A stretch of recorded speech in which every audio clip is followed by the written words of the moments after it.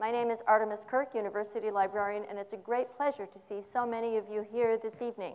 Friends, library associates, students, faculty members, and neighbors. We have an exciting program in store for you tonight with esteemed alumni panelists, Lindsay Bierman, Mark Poirier, and Christopher Reich. I want to thank the Department of English for co-sponsoring this event with our library staff, many of whom have worked extremely hard to put this program together and make this event possible. This is the first Georgetown Writes program. We hope it will become an annual series that will feature Georgetown alumni authors.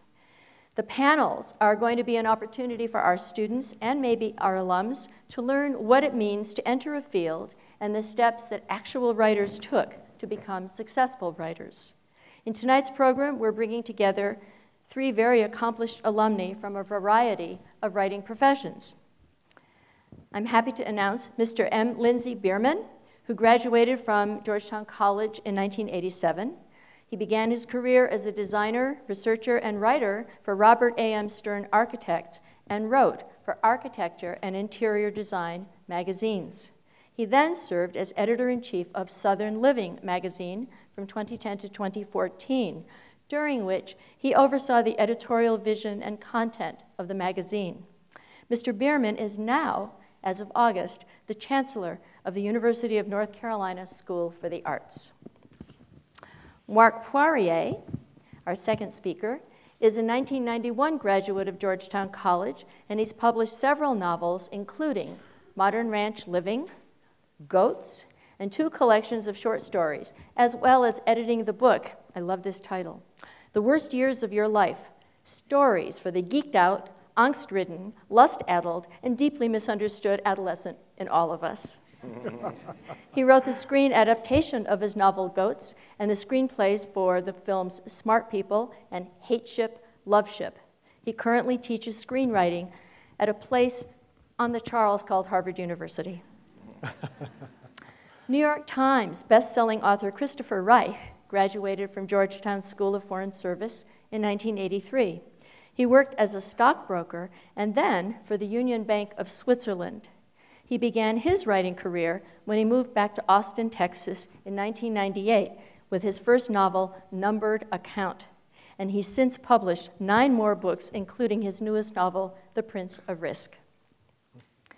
I have the pleasure of acting as the sort of convener of this panel discussion. I'm going to ask our authors some questions, but I hope that you too will ask questions of them as well. We have microphones at both sides of the stairs, and if you can navigate, we will have a very exciting evening indeed. So, gentlemen, all of you are Georgetown alumni. Welcome back. The school has changed, as you see. Each of you, however, is a different kind of writer, and each of you has worked in different fields. So now that you work in very different areas in writing, maybe you would speak to the particulars of the areas of writing that you do.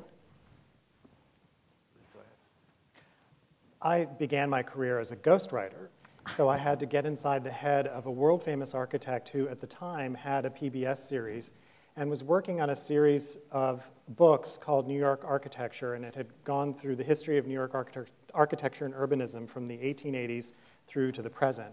So it was very academic research. I spent days, weeks at Columbia University Library, and it was heavily footnoted. There were probably 5,000 footnotes and 1,000 pages. But from there, I transitioned into writing for a very mass mainstream consumer, which is entirely different. And for that, I had been well prepared, though, through going through the rigor of essentially fact-checking and maintaining the highest journalistic standards through research and really great clarity and precision about the subject of architecture. And so I was able to apply that learning into a career at Southern Living, with a lot in between, but that's sort of the short of it. That's great. Mark? I started as a fiction writer, and I did pretty well. And I fell into screenwriting because I was sort of broke. And there was a fellowship that a friend of mine told me about called the Chesterfield Screenwriting Fellowship. And to apply for it, you could send in any form of writing. And because I'd never written a screenplay before, I sent in my novel. And I got it. And so then I went to LA for a year. And I had a screenwriting mentor and a producing mentor at Paramount. And that's how I started to write screenplays. Great. Chris? Well, first, it's great to be back. And when I was at Georgetown, I would never, ever have dreamt that I was going to end up as a novelist, ever. I was at the School of Foreign Service studying economics, doing my best to get through. And I've written 10 books, and I'm either proud or ashamed to say I never took one English class in college. But I love reading. I love reading, and I did everything else in college. And I had gone through the gamut. I left college. I was a stockbroker. It was terrible. I say the only D I ever got in college was in financial and securities markets. So my first job was stockbroker. Right? So that didn't end well. But I got serious and I went to business school. And then this is 1988. And I remember going to see that movie Wall Street. Oh. And I thought Gordon Gekko was the hero. So, I said, I'm going to go work in M&A. So I worked in Switzerland for 7 years in investment banking. And then I ran a watch company. Then one day I was like 32. I said, I'm not happy. I don't want to live in a building just doing business and calculating numbers and this and that. And I had just gotten married. And I said, I have a change of plan in mind. And my wife at the time said, well, what do you want to do? And I said, well, I want to write novels. And she said, well, have you ever written a story? I said, no. She goes, well, do you actually have a novel hidden in that top drawer? I said, no, but I think I could do it. And she looked at me and she says, I think you could do it too. That was nice. And so I quit, and cold blue just decided I want to be a novelist. And, with the tip of the hat to Georgetown, I think honestly that it's like the stuff you come to a school like this for that gives you the confidence that you could do anything. And then a year or 2 years later, that book came out, and I got it published. First book, got an agent, got it published, and I was launched. Excellent. So Lindsay started to answer this question before. When they, whoever they are, say, write what you know, you obviously knew a lot about banking, Chris, and you knew a great deal about architecture, and you did a lot of research. And Mark, you always wanted to write. So what did you know that led you to write? You didn't always want to write. I did pre-med here. And then I worked in the hospital. And so for sophomore, junior, and senior years, I worked in the hospital in gastroenterology. Anyway. Wow. And I knew, I kind of knew by junior year that the med school thing wasn't going to happen. So I kind of went to the English department by default. And I took a bunch of English courses my junior and senior year and managed to get a degree in English. But I never wanted to write. I never thought I was going to write. I thought I was going to be a high school English teacher. And so I went to Stanford to learn to be a high school English teacher. And while I was there, I took a creative writing class mainly to sort of see how creative writing was taught. And I just really liked it, and my professors were really encouraging.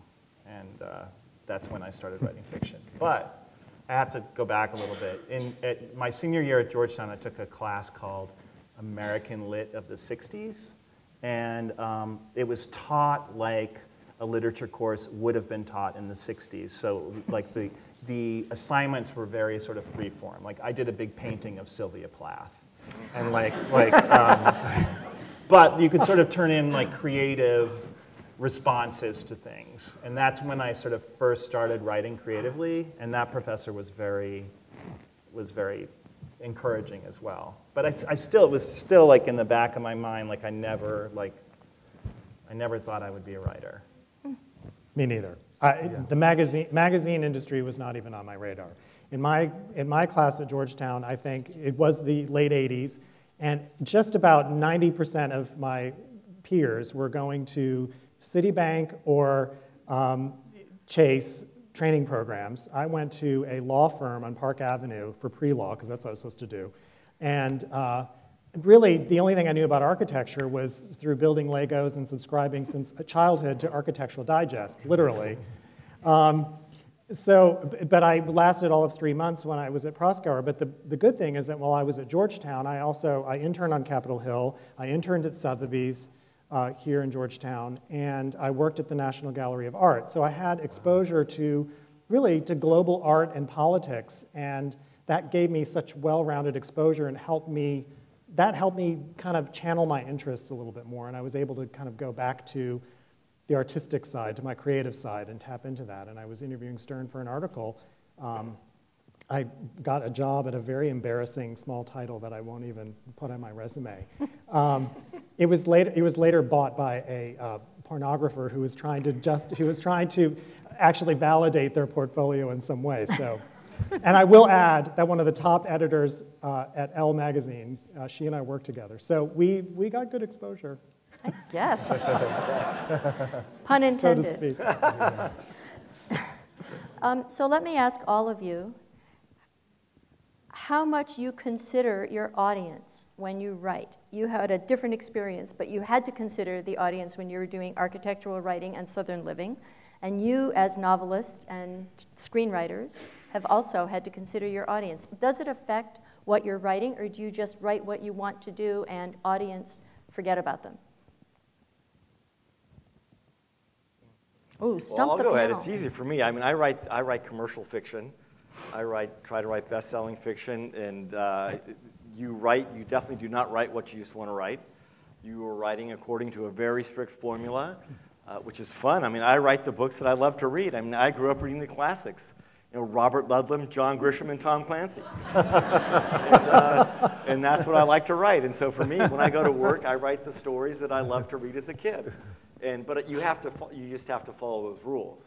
And someone asked me earlier, does it get easier to write these books? I write these big globe-trotting, bomb-ticking, loyalty-blurring thrillers. That was from the New York Times.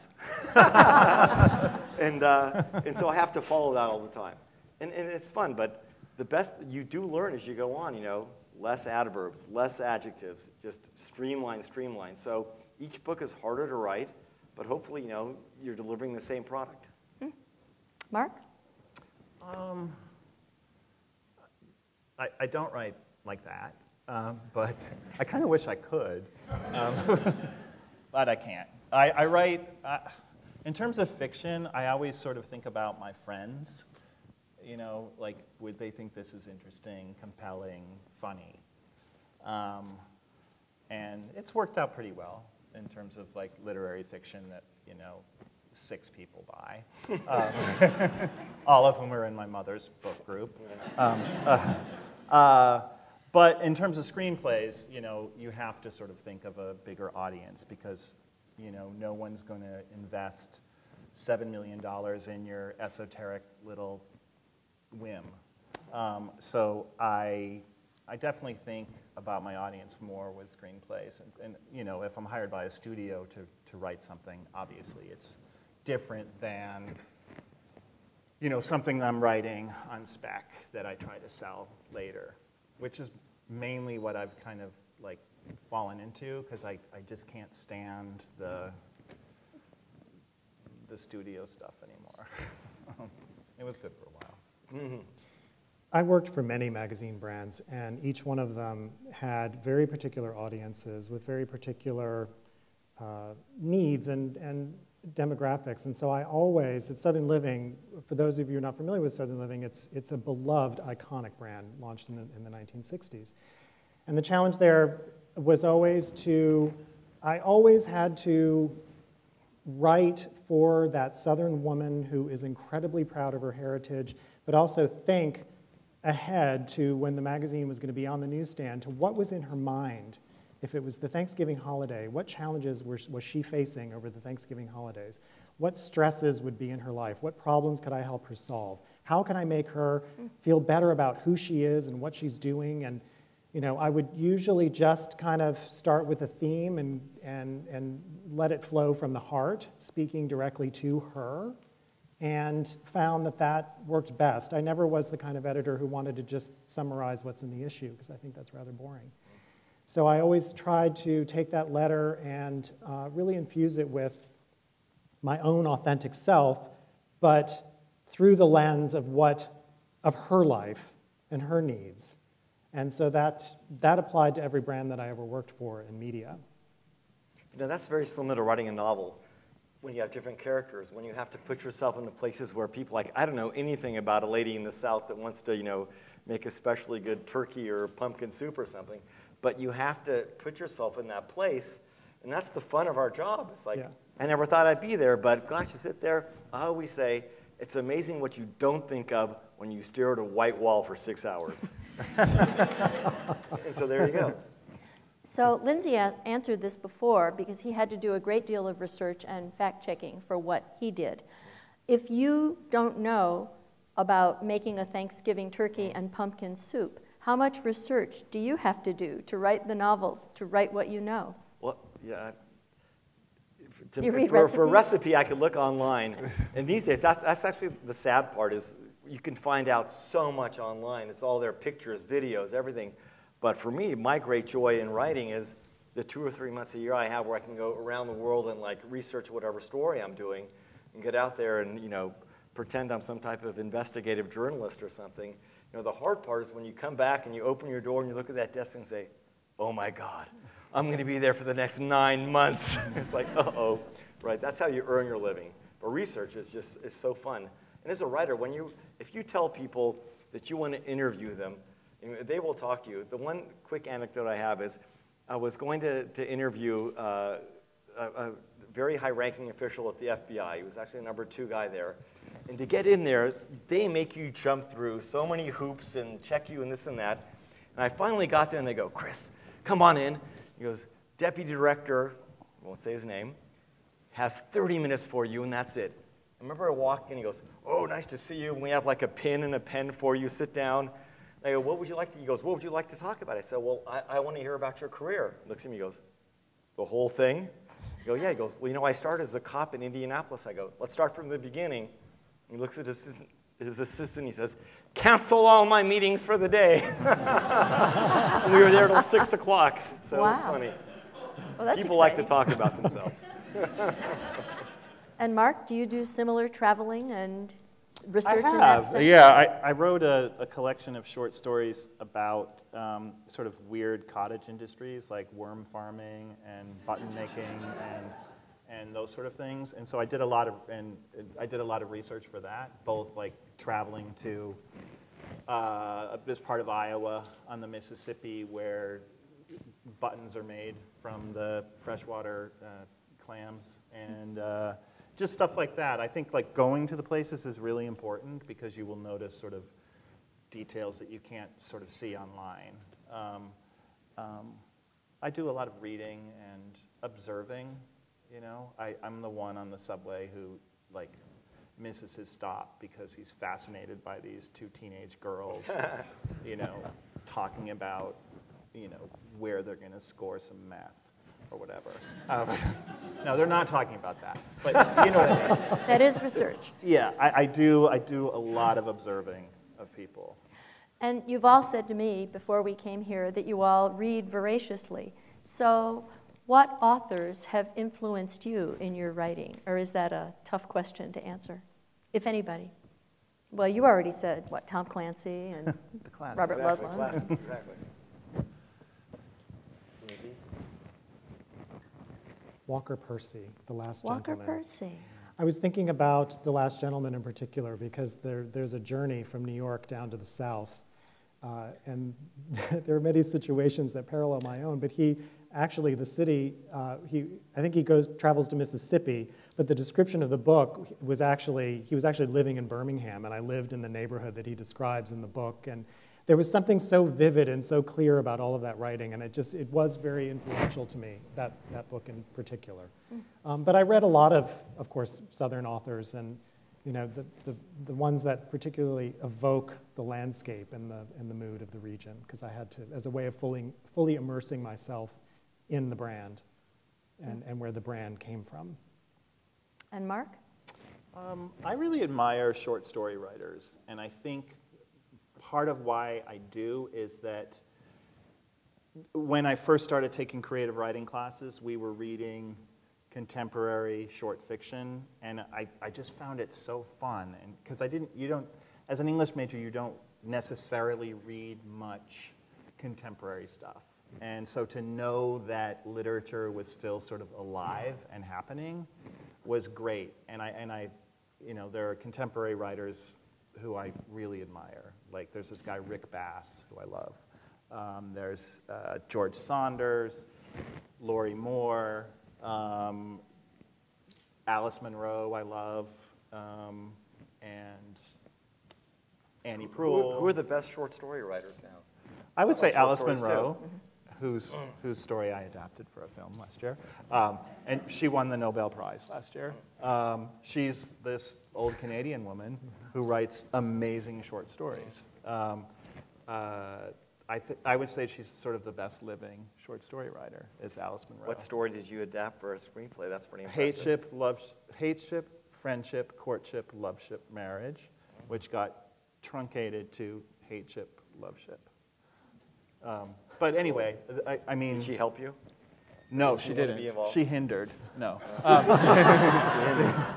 No, she didn't want to be involved, but she sent some emissaries to the Toronto Film Festival when it first screened. Wow. And they reported back to her that it was okay. So this will be a question primarily for the fiction writers. Do you know how the story or novel is going to end before you're writing it? Or do you sort of make it up as you go along? That's the funniest question for me, because I write thrillers, and it always ends with an explosion somewhere, so you better know where that explosion is, or else you can't get there. And that's the best question, because I think for all fiction, a book is always better, always, if you know how it's going to end. And there's some strange novelists that like start the ending and deconstruct it backwards to get the beginning. All I know is, for me, I know how it's going to start and who it's about. And then I have to know where it's going to go. Otherwise, you can't write a book in a year. 5 years later, you're halfway over here, and you can't get to the ending. So it's a question of organization and discipline. And writing is about discipline. It really is. And it's an art, I guess. I look at it as a business the one thing, thank God, in the world that I'm good at, because I'm not good at anything else, to earn a decent living. That's true. I was a horrible investment banker. And I have a funny story. I worked in Zurich for UBS, and I wanted to work, like I said, like that story. I wasn't kidding about Gordon Gekko. And I worked in M&A at UBS in Zurich, and right away they go, do not let Chris Reich try to analyze the numbers for this company. But you get to write the book. So in M&A, you write these big deal memos, like 500 pages long. So I wrote one, and one day I got a call from the head of the Swiss bank, Robert Holzak.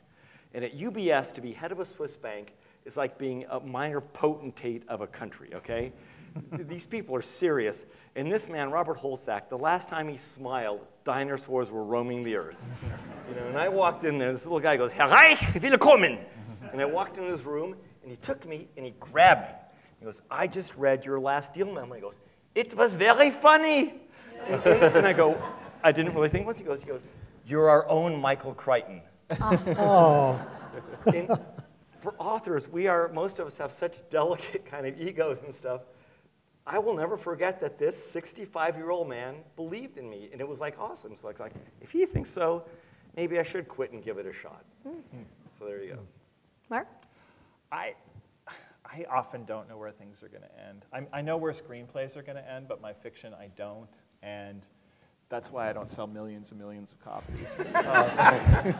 But I start with character, and that's it. And I feel like the plot unravels with the character. And I sort of will know a protagonist for several months before I start sitting at my computer and writing about him or her. I'm thinking about them a lot. And then the plot just sort of happens. And, my books aren't plot heavy. They're not. But they are character heavy. And, I mean, that's probably my films are that way too. They're not plot heavy, they're character heavy. So let me ask the two of you a question, and I have a separate question for Lindsay. Books into film. What's it like to write screenplays? You've done your own, you've done others.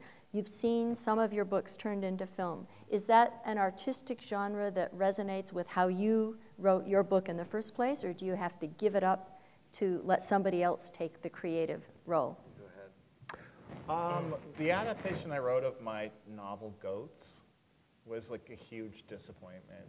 Like the production part of it was a huge disappointment, and it was like a double bummer because it was my novel, my baby, and then like my other baby, the script that I wrote based on my novel, and then to hand it over to a bunch of cretins was really tough. Or to sort of learn that they were cretins was really tough. And that was a bummer. But, you know, like other, I can't remember what the question was. like The artistic end of a film as opposed to the novel. Okay, so then the adaptation I wrote of the Alice Munro short story, that one I was, you know, I love Alice Munro, as I said, and so to be able to adapt one of her short stories was just a crazy gift from the sky, you know? And I really wanted, the studio at the time, Warner Brothers, you know, paid me to write it, and they said it has to be contemporary, it can't be set in 1938, where the story was. They said this, this, and this. There were some parameters, but I really wanted to preserve the tone of her short story and the character, her protagonist. And that's what I worked really hard to do. And luckily, I didn't have to turn it over to a bunch of cretins, and I actually liked the film. That's awesome. So, well, I have some experience doing this because, like everybody else who grew up in Los Angeles, I'm a Hollywood wannabe. And so about 4 years ago, one of my books, my first book, Number to Count, there was this big convention, international thriller writers, and they had some panel that I was not on, but they had this list of the 10 best thrillers never to be made into a movie. And an author, Lorenzo Carcaterra, who wrote a couple books and a couple movies, said, my favorite one that wasn't adapted was Number to Count. So my phone went off the hook the next day with the producer saying, we want to make Number to Count. And so I had a friend of mine, his name is Yanni Sigvatsson. He was one of the founders of MTV, and he did all David Lynch's movies, very prolific. He's from Iceland. He goes, Chris, this is Yanni. He goes, we must make a Number to Count into a movie. So I started working with this guy, and he goes, first thing he goes, I love the book. He goes, we need a chase scene in the first 10 pages, nudity in the first 20, you know, and go from there. He goes, otherwise it's perfect. Anyway, so I wrote and readapted that thing 50 times. We ended up getting a director from Iceland. The hot director du jour came down, you know, said, we're going to make, you know, this is going to be a hell of a picture. Jake Gyllenhaal signs on. Then the director decides he wants to go back to Iceland. Financing falls out. It's so frustrating. It's a horrible business, populated by liars. I mean, just, I'm not kidding. They're just the worst people. Good luck. I mean, I don't know one, I can name on 2 fingers like the real honorable, nice people.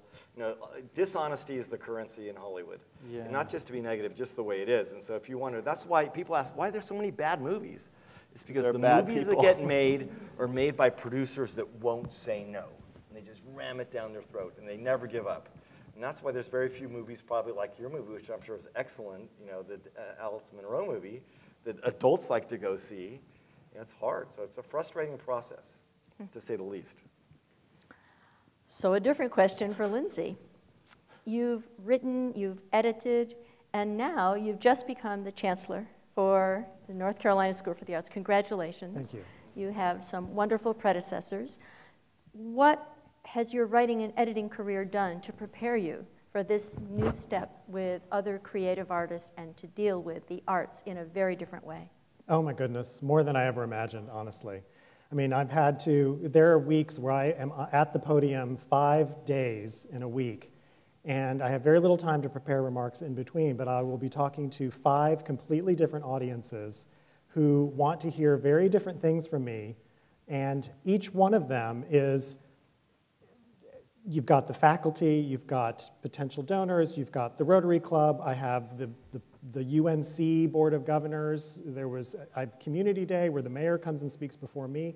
So, you know, I have to just keep switching constantly between all these different audiences, and it's the magazine editor in me that allows me to do that. You know, okay, what's inside their head? What is it that they're expecting me to communicate? Not that I'm just saying what they want to hear, but I am trying to sort of adjust the messaging to make it relevant to that audience, and that's what I've done for 18 years at Time Inc. So you've answered, all three of you, a lot of questions from me.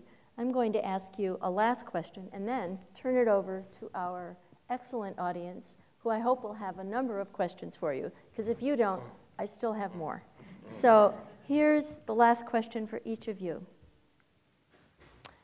Maybe Chris has started to answer this, talking about the movie scene, but what's the hardest part of being a writer and being a writer in the various aspects of your profession?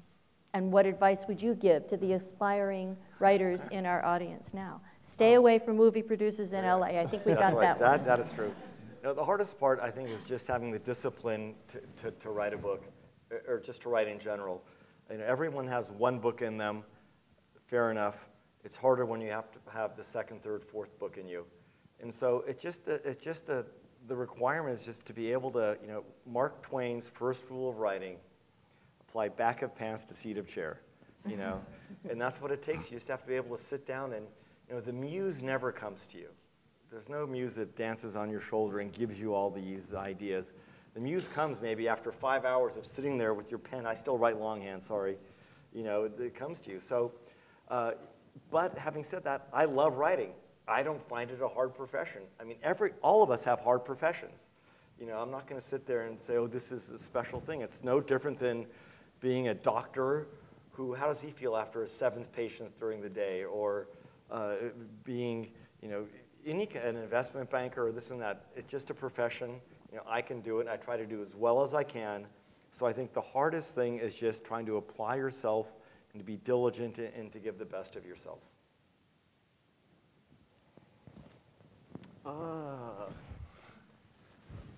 I too, like, I feel really fortunate that I get to sit at my computer and make up stories and make a living doing that. But I think that rejection is really hard, and it doesn't get any easier. Like just today, we had the lead actor in a film drop off, like literally today, got the email from him.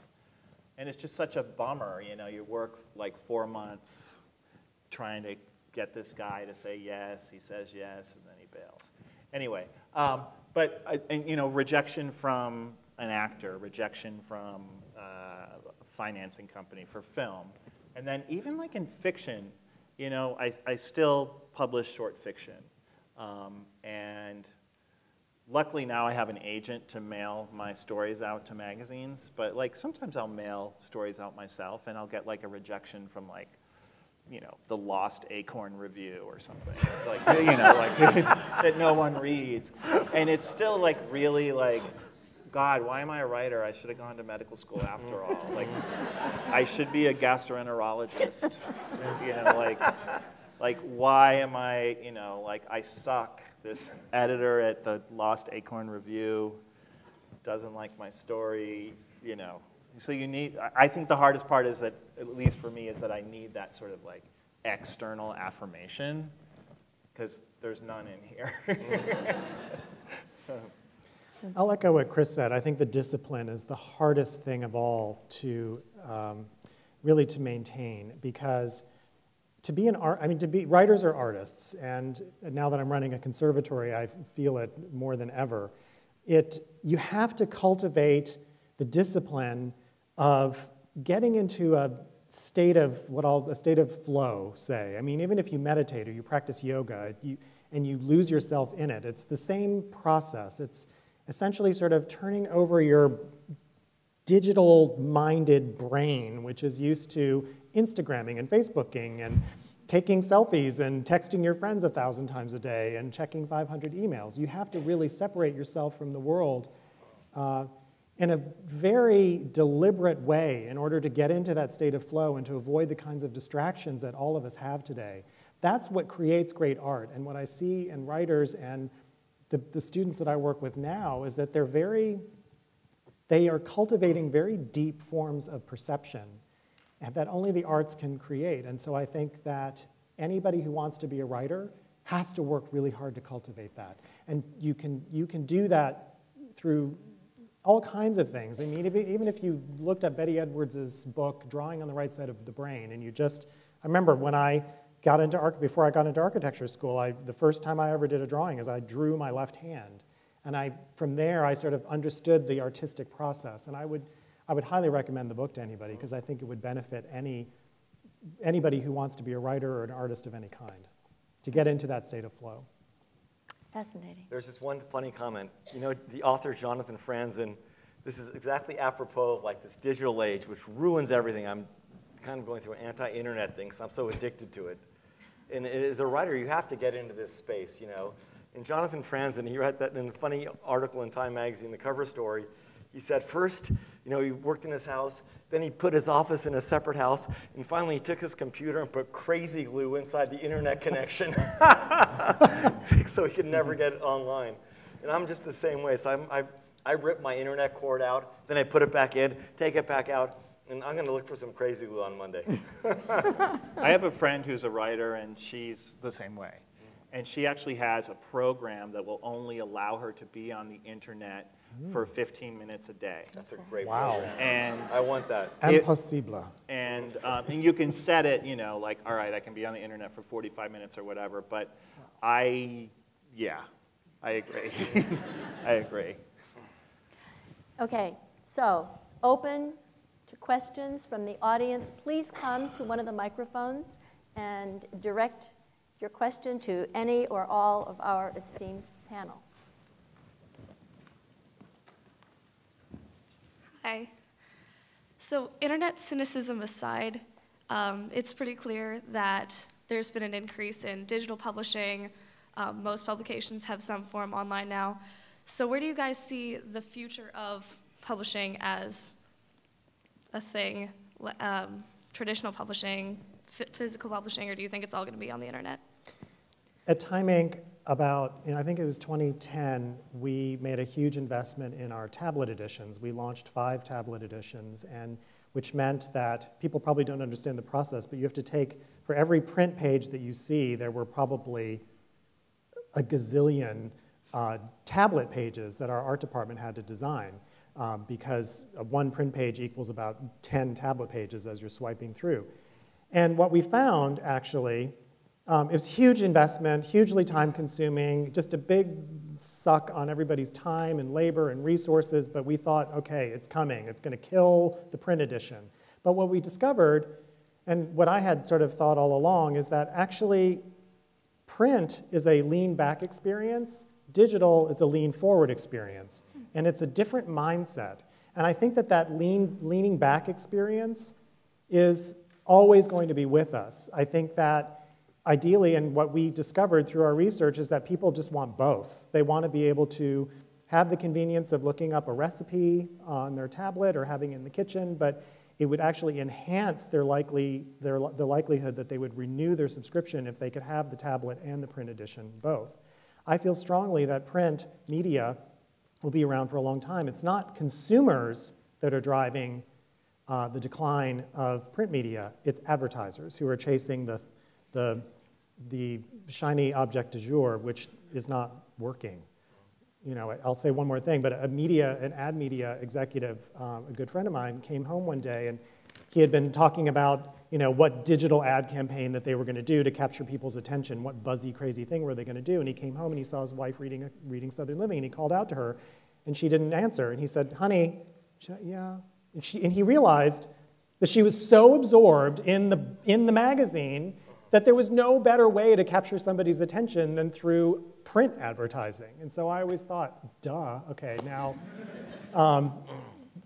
So I don't know if advertisers will actually believe that or not before it's too late, but I believe in print media, and I'm sure you guys have. Yeah, I wish people were reading more books. And I used to have some friends in Connecticut, and they'd come into Wall Street, and you look on the train, and everyone in the morning was reading a paperback. You know, I don't know if you know, paperback sales have completely collapsed of books. They're down 50% in 10 years or 60%. People just don't read paperbacks. On the other hand, my 85-year-old mother has like 50 books stored up on her Kindle, and she doesn't stop. She literally finishes one and starts the next one. It's like, Mom, don't you want to like absorb what you just read? She goes, no, I'm just going to go to the next one, you know. She still calls David Baldacci David Balducci. She's read every one of his books. She will not get it right. But you know, the world is changing. We have to change with it. Mm-hmm. I think it's weird that my students like have had the internet and email their whole lives, and I'm wondering if, like, I loved what you said because I hate reading anything on a tablet or on my computer or whatever. Like, I don't like it. And I love books. I love the way they smell. But I'm wondering if, like, you know, the young woman who asked the question, who probably had email when she was 2, and the internet, like, I'm wondering if they are, you know, if they're going to, I don't know. The majority of millennials prefer, this is research says, the majority of millennials prefer to read books in print than they do. Good, yeah. But a lot of, but a lot of the changes, it's sort of a self-fulfilling prophecy because it does come from industry. It's not driven by the consumer. It's driven by the industry and by advertisers. That's my humble opinion. I like that. So as a librarian, I just have to say, the cover of this week's New Yorker is stacks and stacks and stacks and stacks of books. And I actually think of a book as an acronym, BOOK, the Body of Organized Knowledge. Wow. Long may it live. Yay. Bravo for that. Good question. Thank you. Thank you so much. Hi, my name is Jim Ross. I'm an alum from the class of '69. And I've noticed lately that a lot of my peers have gotten to the point of saying, now I want to write, as they're ending whatever they were doing before. And I've been on that track for a couple of years, and I want to become the George Saunders of creative nonfiction, so I can't write anything long. The dilemma I've encountered is I spent a career writing proposals to get funding for the federal government to do research, and was very good at that.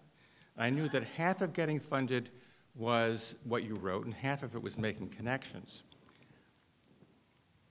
Well, I don't have any connections, and the only thing I'm happy with getting published was something where I walked up to, I knew someone who was going to be somewhere, and I walked up to her and I said, can you read this? And she said, okay. So that got published. How do you do this? What I've found, my strategy has been to try to get things published in literary journals, most of which are based in MFA programs at universities, nearly all of which are run by 23-year-olds. And in May, they go home, and the next year's editors come back in September. And whatever was left on the desk or wherever on the computer, they look at it in the fall and think, what is this? So There's you're asking? There's no continuity, and you're trying to please 23-year-olds. Is there another strategy to trying to? I mean, this is a big phenomenon, and probably 50 people in this audience wanted to ask the same question. I need to ask you. Yes, I've asked the question. You're asking, what's the strategy to get published? What is the strategy? A lot of people are interested in this transition, and it doesn't have to be creative nonfiction, but it is dealing. How do you make the transition? How do you establish credibility? How do you? I would. The short answer would be for me is know your audience. You have to be really crystal clear about who it is you're trying to reach, and how it is that you're going to relate to them. Mm-hmm. How is whatever it is that you're writing about meaningful or relevant or interesting to that particular audience? And you have to be really clear about that audience, and you can't dilute it. You have to study them, know them. I mean, I did the garden club circuit at Southern Living to get to know those women in the small rural counties of the South. And that's how I knew who I was talking to. Face-to-face, focus grouping, Great. you know, the mothers and the daughters of the South. So I would say, know your audience. Great. I would say, too, that like what you're doing is what George Saunders did, you know? He started in the Lost Acorn Review. He didn't immediately get published in Harper's or whatever. He started that way. And I didn't know it was a real thing. No, it isn't. I just made it up. I just made it up. Okay. But I mean, there are literary journals that are, you know, that kind of obscure or whatever. Right. Yeah. Anyway, Yeah.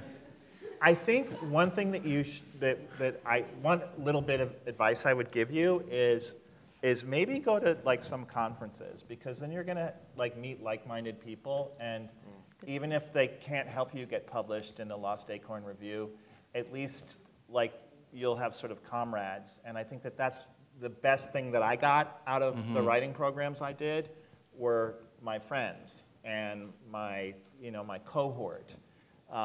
It wasn't connections, and it wasn't like any amazing relationship with professors.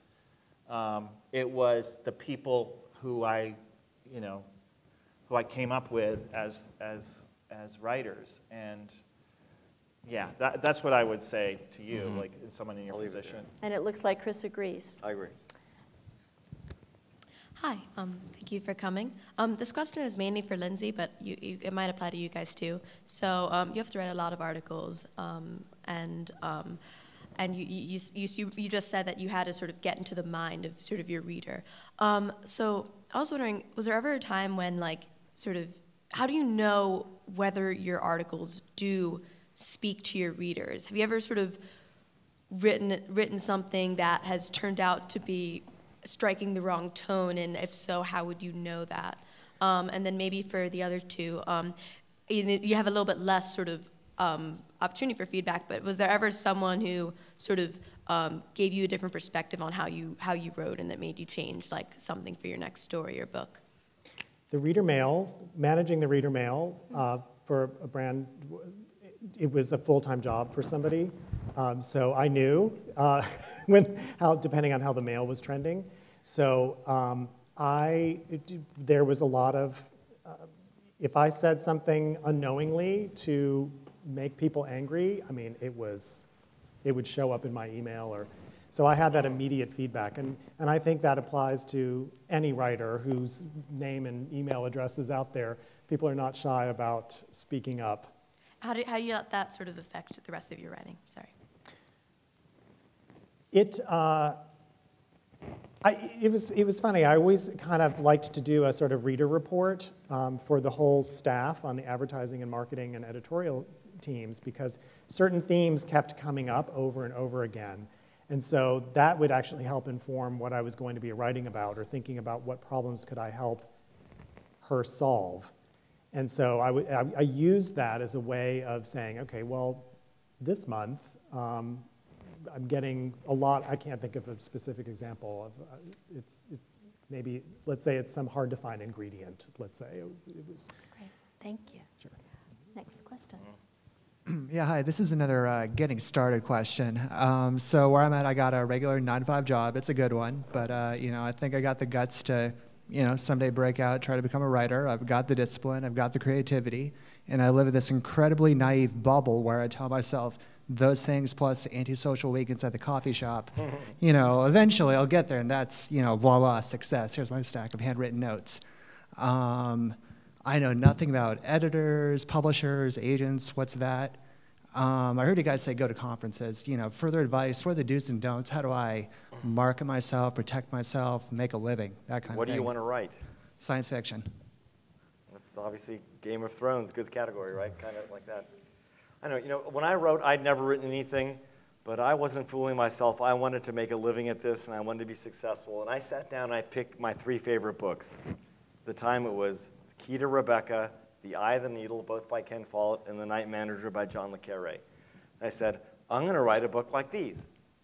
I'm not better than them. I don't have the newest idea. I'm going to learn. They're going to teach me how to write a novel, okay? So if you want to write science fiction, please follow my advice. Pick your 3 favorite books and write it like them. And don't do better, and don't say, I'm more imaginative, you know. Tell a good story. Shakespeare said the plot's the thing, but and make sure those books are bestsellers. Okay? Of course. And then do it, and then you have a chance. And once I like have good like that advice. manuscript written, like how do I find a publisher and editor and all that kind of thing? So maybe you could ask that question offline afterward, because Sure, we've got a offline. few more people Sure. wanting to ask. Please. Right. Thank you for coming in. This is very useful for me to listen to you talk about your different professions, especially I'm an English and film major here, so I want to write for the screen. And I wanted to ask, this is more to Mark and Chris, what are the pros and cons of writing for major film studios, and what are the limitations that are imposed on you, and how would you recommend I go into the industry if I want to avoid those bad guys from Hollywood that you were talking about? I say the pros of working for a studio or writing for a studio is that you get paid a lot of money, and that's it. And then, you know, I much prefer to just write scripts that I like, and hopefully someday they'll be sold and made into films. But, you know, it's also a luxury, right? Like, not everyone has the luxury of just writing scripts that they want to write. And you know, The only way to make it in Hollywood is you have to first start writing your own scripts, okay? There's something called the Blacklist. That's a list. You probably know what that is. It's like the 50 best screenplays every year that aren't produced.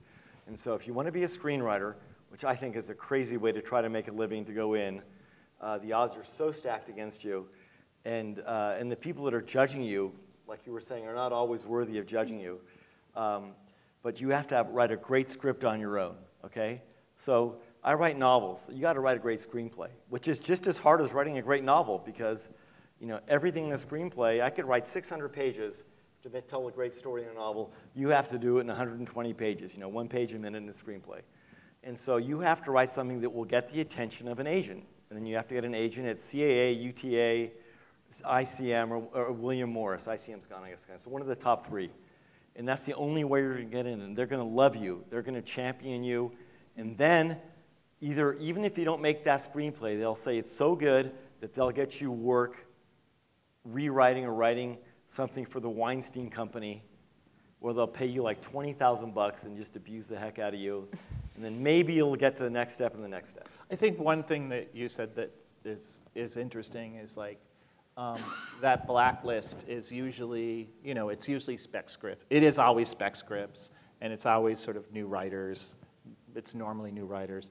But I think that everything, like, I think the screenplays that get noticed are the ones that actually have a voice, like a new voice. Even if they're never made, you use that as a writing sample to get all of those jobs. That's what happened to me. I mean, my first script was made, but I got a lot of attention just because it was a different voice. Obviously, it was excellent, so that's what you have to cut through. Quality shines through. As a writer, my agent says, every day, all I want to see is something good and new. I'm sure you're looking for a good writer. My agent says he can tell within 2 pages if someone can write, within 5 if they have a story to tell. So you have to be good. You have to be good. And then, among the good, then the culling starts taking place. I think that, as far as like what you should do to get started, I wouldn't move to LA and answer the phone. Like, I think if you really want to write and make films, move back home with your parents in Connecticut or wherever you're from, and write from there. I really think like being in LA is kind of caustic. If you want to be a writer, if you want to be a producer, yes, you should be answering the phone. Yeah. You should be answering the phone for a producer, and you should be reading scripts for a producer. If you want to be a writer, don't do that. It's better that you're like, a barista at Starbucks in Connecticut than answering the phone at UTA. I think if you want to be a writer. Again, though, if you want to be a producer, then you should be answering the phone, and you should be learning about all that stuff. Interesting And never advice. give up. I'm actually Never give I'm up. actually from Brazil, not Connecticut. Okay. Long way. Another question over here. We have Hi. room for 3 more questions. Hi, I'm a master's in journalism student at this university, and I have, I do have a creative writing side, but so this question is applicable to all 3, but mainly for Lindsay. When you start out writing, I already have published clips, but I haven't gotten to the paid part of my career. So how do you make a living out of writing, out of the writing profession? In 25 words or less, there you go. How do you make a living out of writing? Wow. Okay. You do have to. It's great that you have some clips that have been published. I mean, when we were hiring, we would always look for that base of experience, and I would read literally the first sentence or 2, maybe, of somebody's clips to kind of make that snap judgment. Sounds harsh, but it was a way to sort of. The volume of what we would receive was just overwhelming, so we had to make those snap decisions. And it is true, freelance budgets have been cut, so it's harder to get paid now than it was back in the day. And what you have to do is, there's a couple of ways to go at it. The traditional route is you build your basic clips, you finally build your credibility, and you get something that you get an assignment from a title that has money to give to freelancers, and you can research that very easily. The other way would be to go the digital media route and look at bloggers who have a voice that's similar to yours, say, and look at how they've monetized what they're doing. Because there are a lot of people who have become really incredibly successful as one-woman, one-man operations, and they have, Arianna Huffington, for example, might be the most extreme example. But there's all kinds of ways to monetize content. That's not easy either, because there's so much competition there. But it's really through the tenaciousness and hard work, and there's no other secret to it, I'm afraid.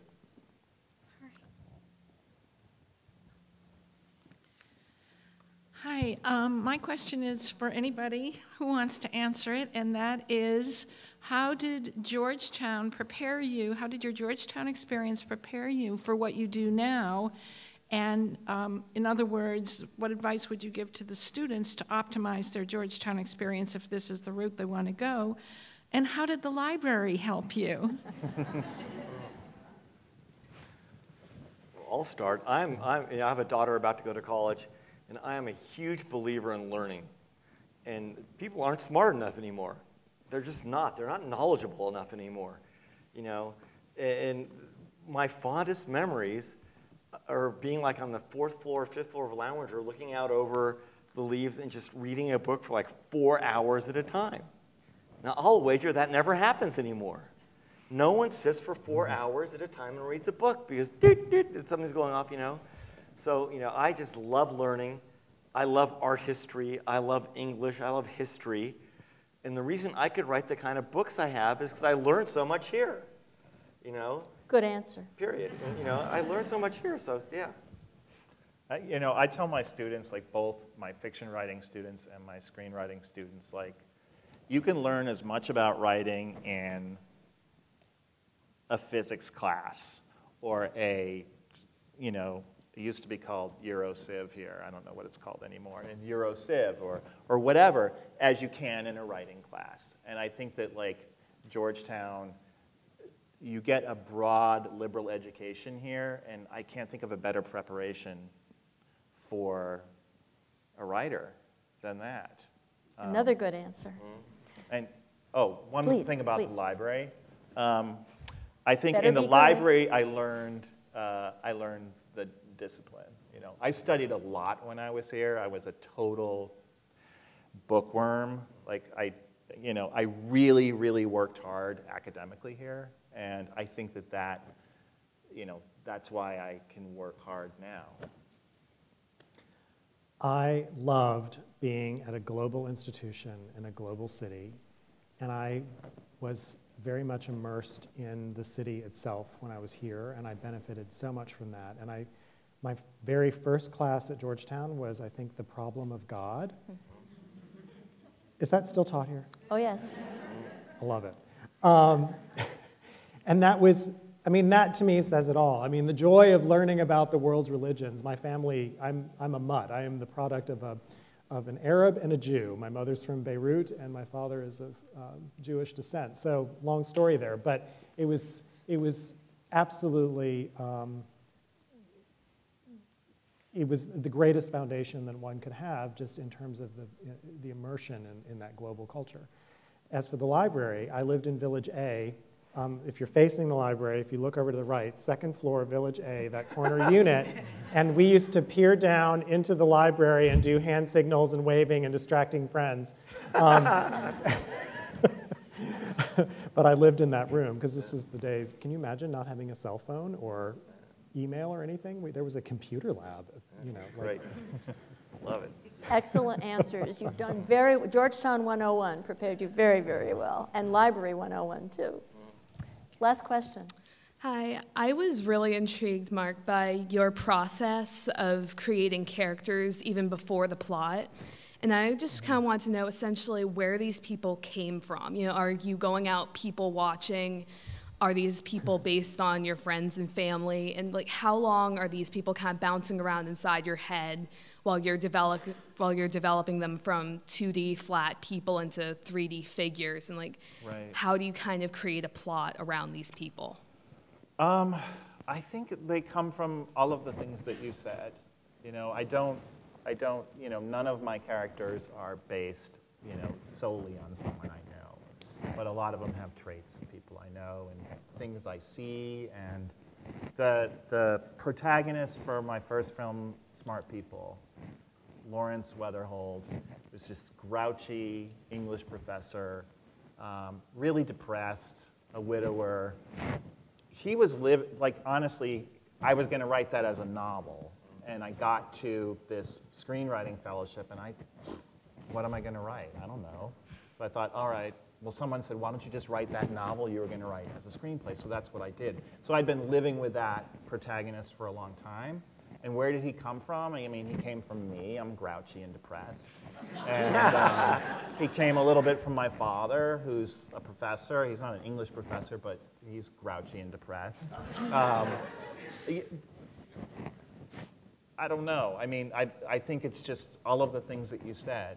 But I think once you sort of find that protagonist, at least for me, and I know people write in different ways, but at least for me, with both screenplays and novels and short stories, once I feel like I really know that protagonist, that's when the plot just sort of reveals itself to me.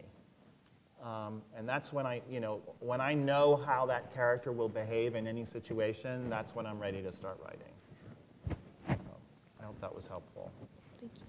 Would you not agree with me that this was an excellent panel full of great ideas and great insights? And kudos to you all, kudos to Georgetown for teaching you all, and many, many thank yous for coming back to Georgetown and sharing your insights with all of us. Please join me in thanking.